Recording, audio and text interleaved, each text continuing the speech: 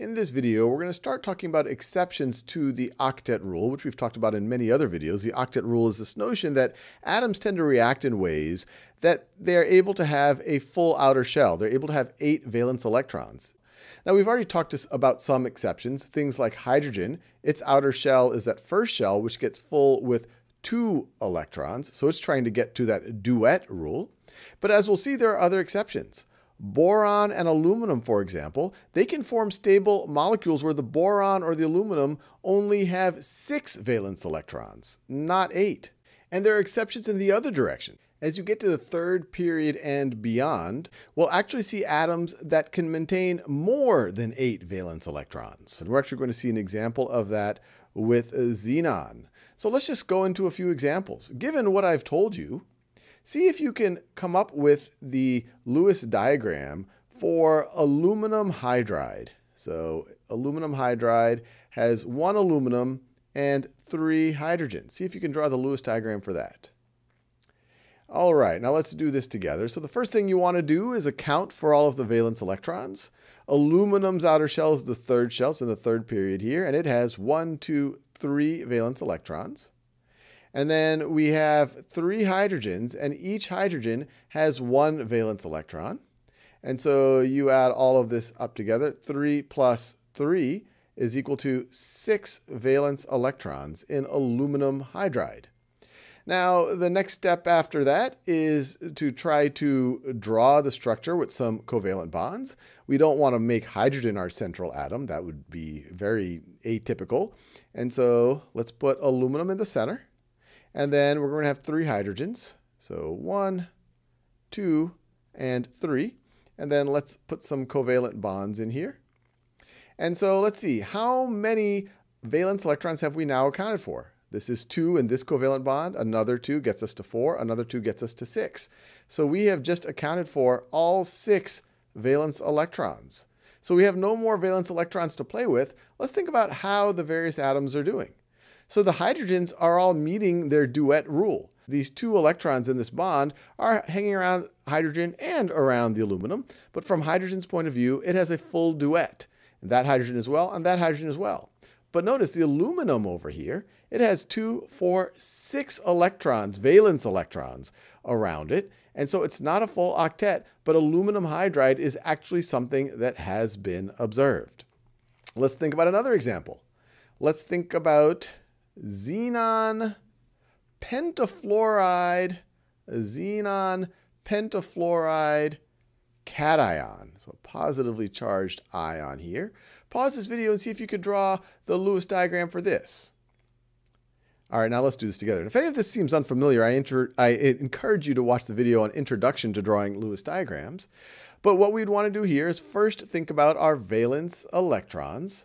So xenon right over here, it's actually a noble gas. It already has a full octet in its outer shell. So it has 8 valence electrons.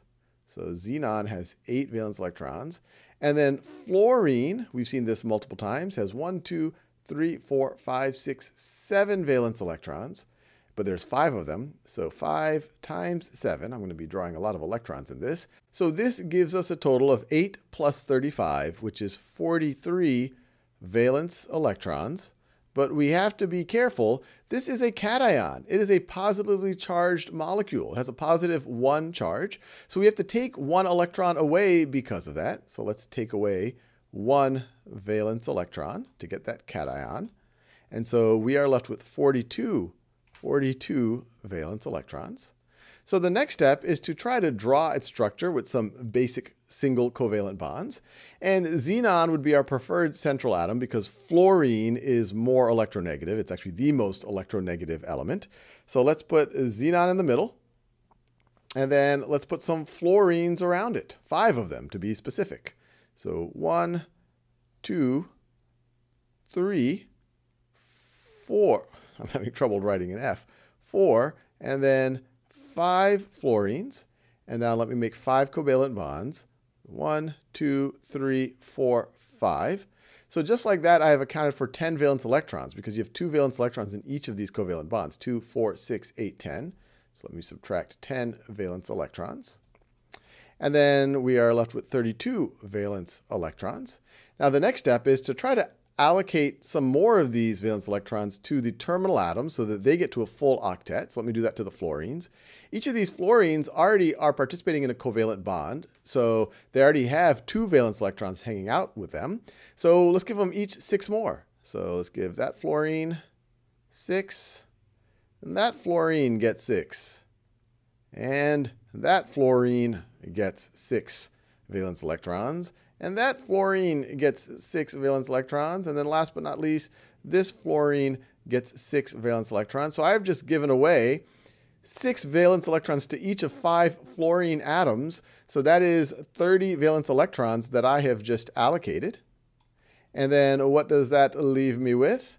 And that leaves me with 2 valence electrons that have gone unallocated. And the only place to now put them is on the xenon. And as I said, things that are lower down in that periodic table of elements, especially as we get below the 3rd period, these can defy the octet rule. Xenon already has 10 valence electrons, and I'm about to allocate it 2 more to it, just like that. So you allocate those 2 more, and then we have allocated all of our valence electrons. And I want to make sure I remind myself and everyone that this is a cation. So I have to put that plus charge just like this. But this is something that has been observed, where you can actually have a central atom like this that goes beyond an octet number of valence electrons. In this case, it has 2, 4, 6, 8, 10, 12 valence electrons. Now, an interesting question is, how do these atoms that are in the 3rd period or beyond handle more than 8 valence electrons? And it is a matter of debate, but some chemists believe that it's possible because they're able to place their electrons in their empty valence d orbitals. But once again, this is controversial in the chemistry community.